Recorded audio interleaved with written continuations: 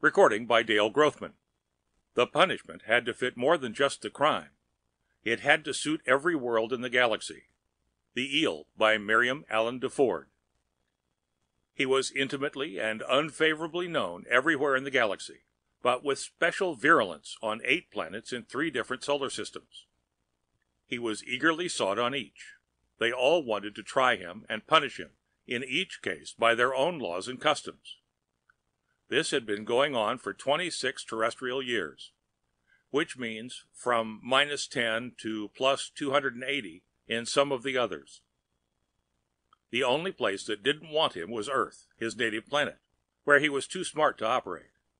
But of course the galactic police were looking for him there too, to deliver him to the authorities of the other planets in accordance with the interplanetary constitution.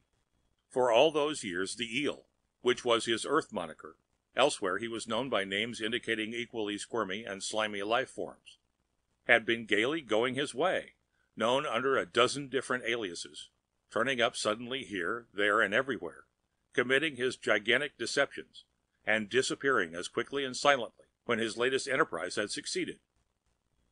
He specialized in enormous, unprecedented thefts.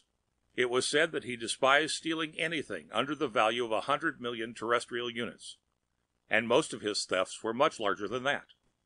He had no recognizable modus operandi, changing his methods with each new crime.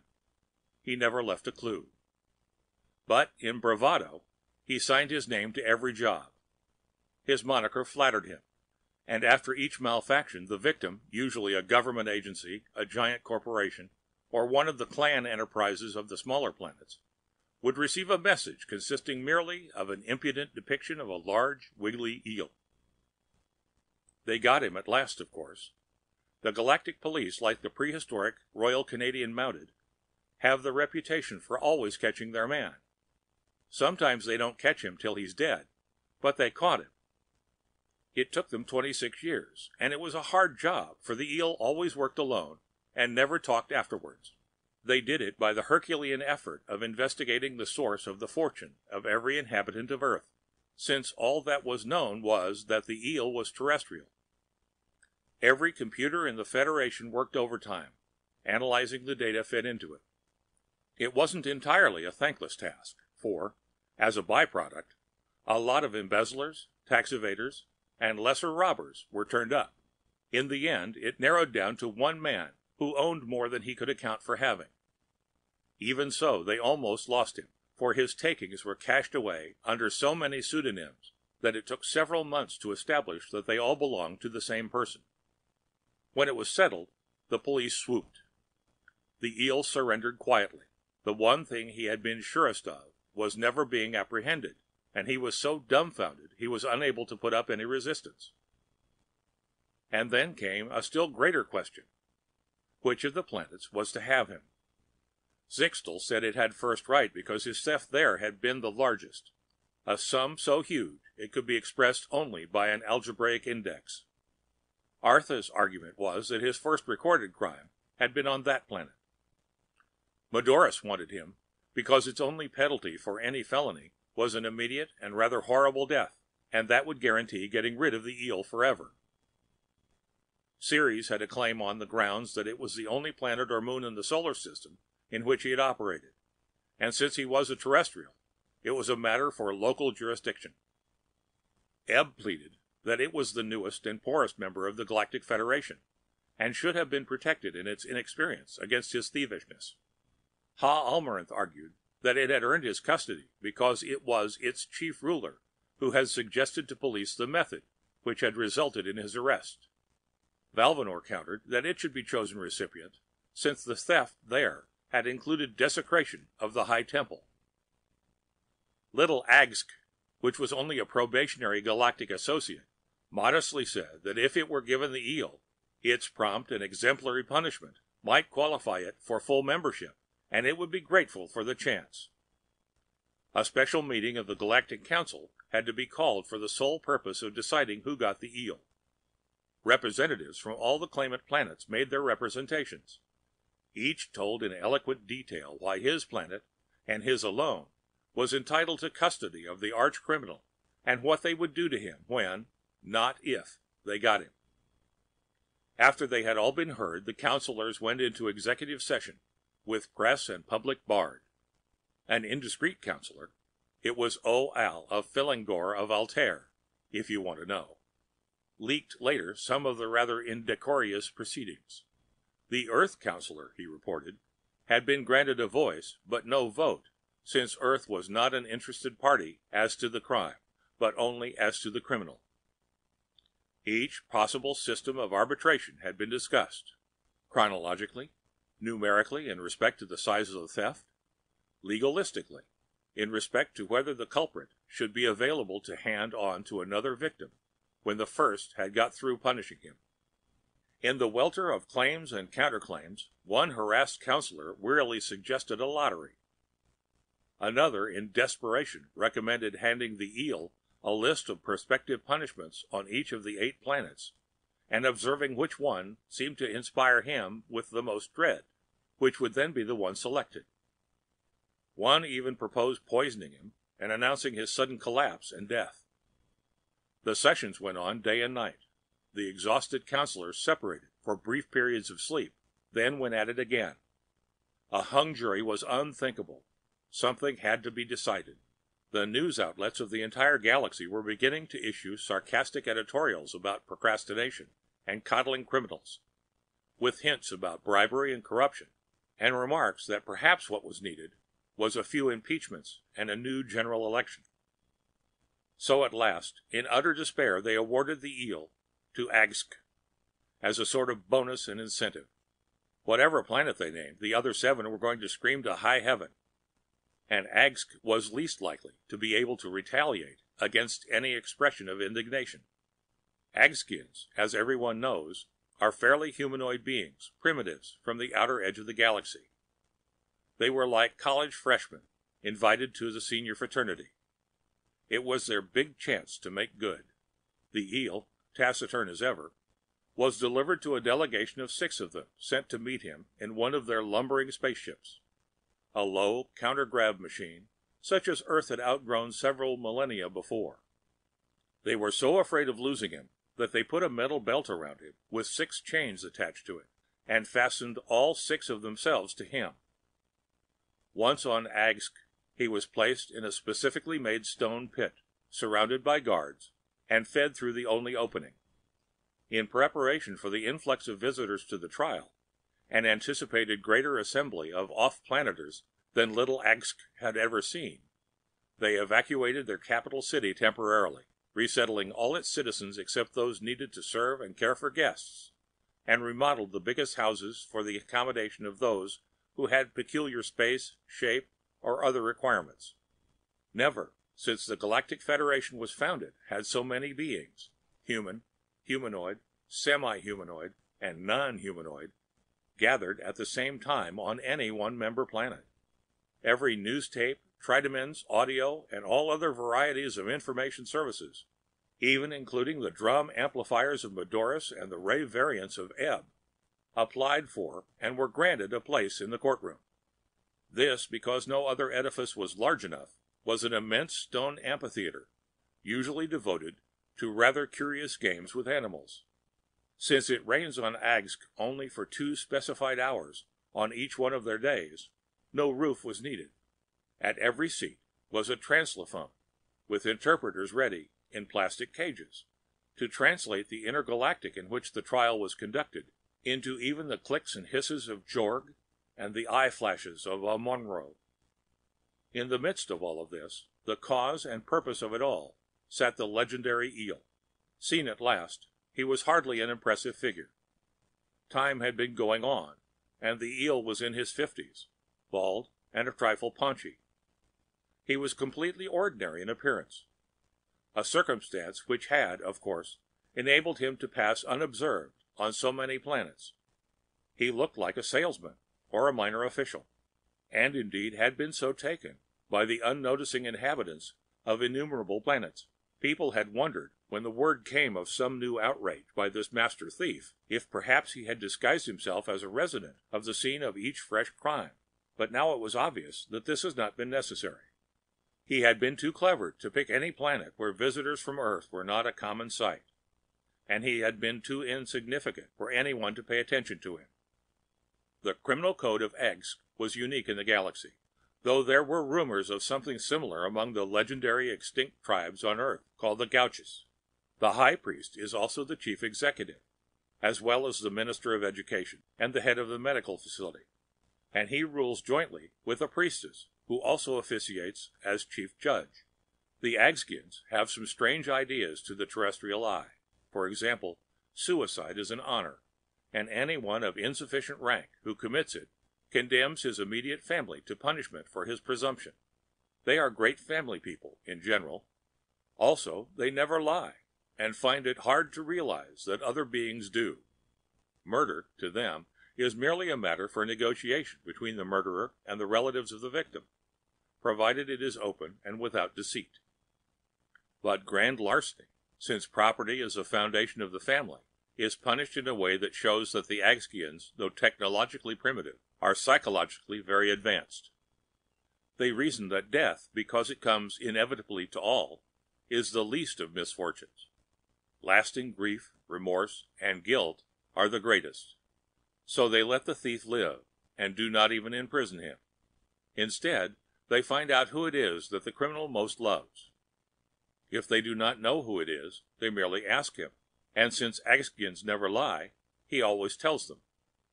Then they seize that person and kill him or her, slowly and painfully, before the thief's eyes. And the agreement had been that the eel was to be tried and punished by the laws and customs of the planet to which he was awarded. The actual trial and conviction of the eel were almost perfunctory. Without needing to resort to torture, his jailers had been presented, on a platter as it were, with a full confession, so far as the particular robbery he had committed on Agsk was concerned. There was a provision for defense in the Agskian code, but it was unneeded because the eel had pleaded guilty. But he knew very well he would not be executed by the Agskians. He would instead be set free, presumably with a broken heart, to be handed over to the next claimant. And that, the council had decided, would be Medoros. Since Medoros always kills its criminals, that would be the end of the whole controversy. So the eel was quite aware that his conviction by Agsk would be only the preliminary to an exquisitely painful and lingering demise at the two-clawed hands of Bedouins. His business was somehow to get out from under. Naturally, the resources of the Galactic Police had been at the full disposal of the officials of Agsk. The files had been opened, and the Agskians had before them the eel's history back to the day of his birth. He himself had been questioned, encephalographed, hypnotized, dormitized, injected, psychographed, subjected to all means of eliciting information devised by all 8 planets. For the other 7, once their full resentment was over, had reconciled themselves and cooperated wholeheartedly with the Agskians. Medoros, especially, had been the greatest help. The Medorians could hardly wait. In the spate of news of the trial that had inundated every portion of the galaxy, there began to be discovered a note of sympathy for this one little creature arrayed against the mightiest powers of the galaxy. Poor people who wished they had his nerve, and romantic people who dreamed of adventures they would never dare perform, began to say that the eel wasn't so bad after all. He became a symbol of the rebellious individual, thumbing his nose at entrenched authority. Students of Earth prehistory will recognize such symbols in the mythical Robin Hood and Al Capone.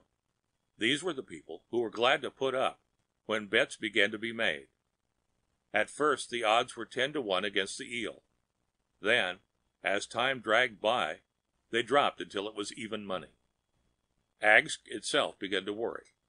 It was one thing to make a big, expensive splurge to impress the galaxy, and to hasten its acceptance into full membership in the Federation. But nobody had expected the show to last more than a few days. If it kept on much longer, Agsk would be bankrupt, for the trial foundered on one insoluble problem. The only way the eel could ever be punished by their laws was to kill the person he most loved, and nobody could discover that he had ever loved anyone. His mother, his father, he had been an undutiful and unaffectionate son, and his parents were long since dead in any case. He had never had a brother, a sister, a wife, or a child. No probing could find any woman with whom he had ever been in love. He had never had an intimate friend. He did nothing to help, naturally. He simply sat in his chains and smiled and waited. He was perfectly willing to be escorted from the court every evening, relieved of his fetters, and placed in his pit. It was a much pleasanter existence than being executed inch by the Medorians. For all he cared, the Asgarians could go on spending their planetary income until he finally died of old age. The priestess judge and her coadjudicators wore themselves down in discussion far into the night. They lost up to 15 pounds apiece, which on Ags, where the average weight of adults is about 40, was serious. It began to look as if the eel's judges would predecease him. Whom did the eel love? They went into minutiae and subterfuge. He had never had a pet to which he was devoted. He had never even loved a house which could be raised. He could not be said to have loved the immense fortune he had stolen, for he had concealed his wealth and used little of it, and, in any event, it had been confiscated and, so far as possible, restored proportionately to those he had robbed. What he had loved most, doubtless, was his prowess in stealing unimaginable sums and getting away with it. But there was no way of killing a criminal technique. Almost a year had passed. Ags had begun to wish the eel had never been caught, or that they had never been awarded the glory of trying him. At last the priestess judge, in utter despair, took off her judge's robes, put on the cassock and surplice of her sacred calling, and laid the problem before the most unapproachable and august of the gods of Ask. The trial was suspended while she lay for 3 days in trance on the high altar. She emerged weak and tottering, her skin a light blue instead of its healthy purple, but her head high and her mouth curved in triumph. At sight of her, renewed excitement surged through the audience. News-gatherers, who had been finding it difficult of late to get anything to report, rushed to their instruments. "Remove the defendant's chains and set him free," the priestess judge ordered in ringing tones. "The great God of the unspeakable name has revealed to me whom the defendant most loves. As soon as he is freed, seize him and slay him, for the only being he loves is himself." There was an instant silence, and then a roar, the Medorians howling in frustration. But the eel, still guarded but unchained, stood up and laughed aloud. "Your great God is a fool," he said blasphemously. "I deny that I love myself. I care nothing for myself at all." The priestess judge sighed. "Since this is your sworn denial, it must be true," she said. "So then we cannot kill you. Instead, we grant that you do indeed love no one. Therefore, you are a creature so far outside our comprehension that you cannot come under our laws, no matter how you have broken them. We will notify the Federation that we abandon our jurisdiction and hand you over to our sister planet, which is next in line to judge you." Then all the viewers on Tridiments on countless planets saw something that nobody had thought to see. The eel's armor of self-confidence cracked, and terror poured through the gap. He dropped to his knees and cried, "Wait, wait! I confess that I blasphemed your God, but without realizing that I did." "You mean," pressed the high priestess judge, "you acknowledge that you yourself are the only being dear to you?" "No, not that either. Until now I have never known love. But now it has come upon me like a nova, and I must speak the truth." He paused, still on his knees, and looked piteously at the priestess judge. Are you bound by your law to believe me and to kill, instead of me, this thing I adore?" "We are so bound," she stated. "Then," said the eel, smiling and confident, again rising to his feet, "before all the galaxy, I must declare the object of my sudden but everlasting passion. Great lady, it is you." The eel is still in his pit, which has been made more comfortable by his sympathizers, while the Council of the Galactic Federation seeks feverishly and vainly year after year, to find some legal way out of this impasse. AGS, however, requests all Federation citizens to submit solutions, the grand prize for the workable answer being a lifetime term as president of the planet.